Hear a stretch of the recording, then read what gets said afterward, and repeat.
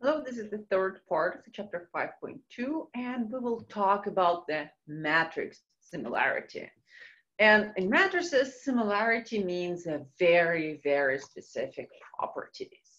For example, if there is two matrices A and B, and we say that they are similar when there is exist invertible matrix P such that in inverse of P times matrix A times P will be equal matrix B. So this is the similarity properties.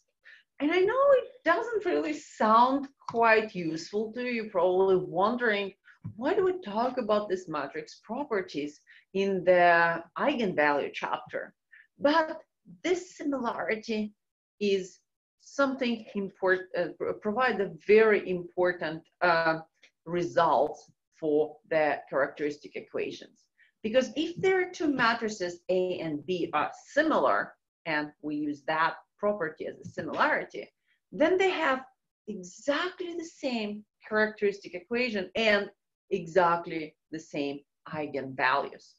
And that property is really important, so important that I decided to go ahead and actually work through the proof, because and you also have several similar proofs in the assignment. So let's just try to prove this property. And let's start with the similarity formulas.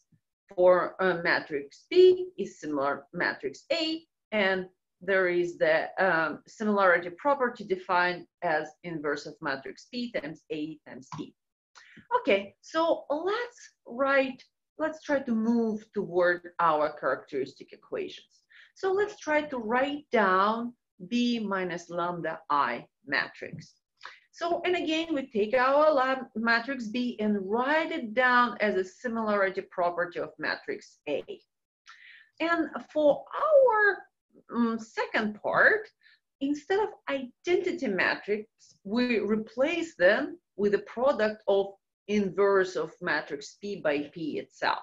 We know that the inverse matrix, when multiplied by itself, it always gives us identity matrix. So there is no reason to not use this property. Okay, so now we will factor out this inverse of P to the left. And we'll end up with this expression, which still contain both elements of which contain matrix P. So we factor out now matrix P to the right. And what we get is very, very interesting. We start with the matrix B minus lambda I, and we end up with a similarity equation applied to the matrix A. So what we get is matrix B minus lambda I is actually similar to matrix A minus lambda I. Very interesting properties. But it's not what we're looking for. We are looking at the characteristic equation, which is determinant of B minus lambda I. Okay, let's use our result we find in the previous line and calculate its determinant. And again, we know that the determinant has a multiplication properties. So we can break down the products into the products of determinant.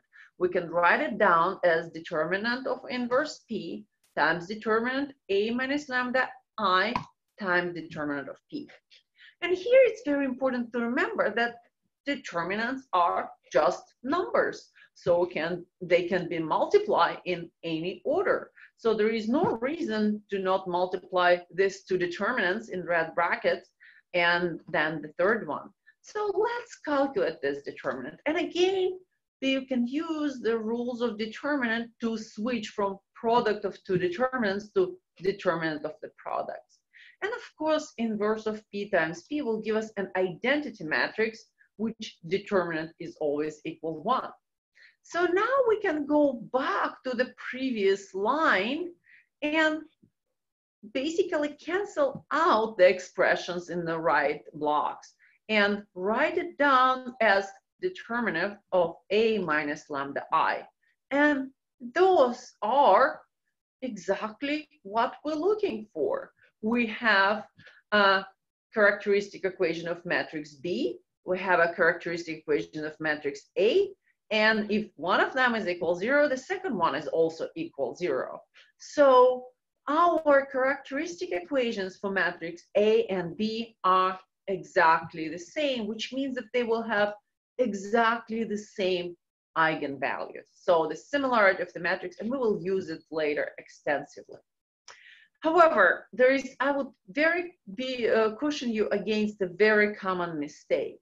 So this theorem only is one directional. So if matrices are similar, the characteristic equations will be the same. However, it doesn't work in the opposite order. If we have same characteristic equation, it doesn't mean that the matrices are similar.